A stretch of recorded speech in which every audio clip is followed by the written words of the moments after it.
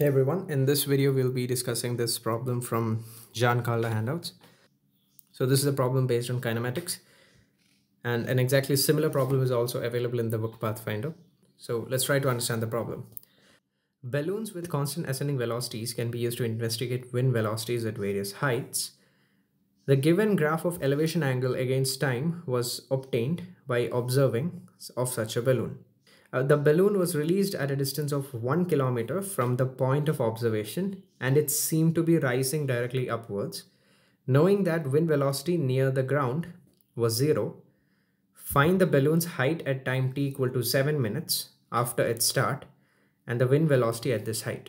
This is the graph that is given. So initially, as you can see, so this is a graph of the elevation angle from an observation point of the balloon versus the time.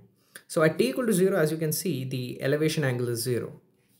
And as time passes, the elevation angle keeps on increases and it reaches a maximum value, and then it starts to decrease. Now let's try to understand why that happens. So let's say we have a point O that is fixed to the ground, and we are observing at the point A, and if we join those 2 points with a straight line, if the velocity of A is parallel to the line OA, then this elevation angle does not change, right? But if the velocity is as some angle with the line, then depending on what direction the velocity is, the d theta by dt, the rate of change of the angle can either be positive or be negative. So for example, if the velocity is in this direction, then we can see that the rate of change of theta will be positive. Theta is going to increase. And if the velocity is in this direction, then we can see the velocity is going to decrease. So that's what's going to happen. So in the graph, initially it will increase, right? Because there is the wind velocity near the ground is 0. So almost the entire velocity is upwards. And after a while, wind velocity starts acting and the velocity will become something like this. And at the time when the elevation angle is 60 degrees from the ground, the net velocity will be along this particular line. That's why momentarily its rate of change is 0. So that is the concept behind this question. Let's try to draw a diagram. So it's given that initially the observation point is at a distance of 1 kilometer. So let's say this is the observation point. Now it's given that initially the angle of elevation is 0, which means the balloon must be over here, right? And this distance is 1 kilometer. And initially the wind velocity was 0, so there is only this ascension velocity, which is, let's say, v, right?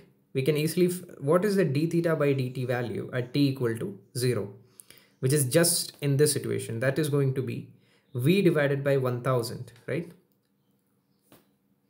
Well, that's going to be the velocity divided by the distance from the axis. So that is going to be the rate of change of this theta, right? At t equal to 0. We can also find that from the graph. So from the graph, this is obviously an approximation because we don't exactly know what this curve is, right? So this is going to be an approximation. But if we zoom in, we can see this entire unit is 1 minute, which means this 1 unit is going to be 0.2 minutes. So this is going to be 0.2 minutes. And we know 1 unit, this is 10 degrees. So this will be 4 degrees. And this height is going to be 4 degrees.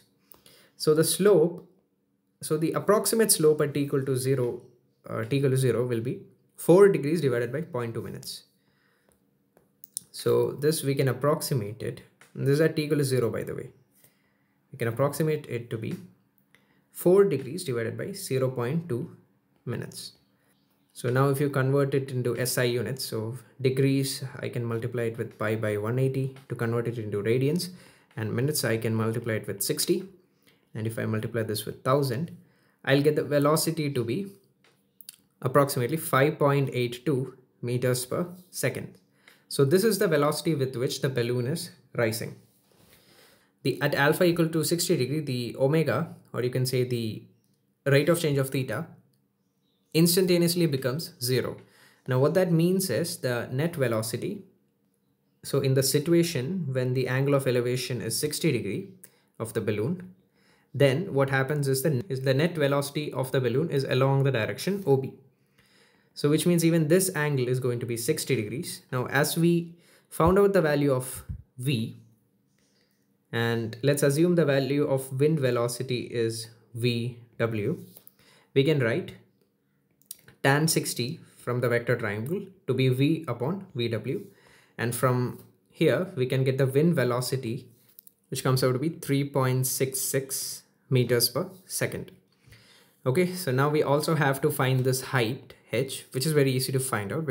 Velocity with which this balloon is rising is simply v. So the height h, we can simply write it as the velocity multiplied by the time, which is 5.82 times 7 minutes. So converting that into seconds, we'll get the answer to be 2444.4 meters.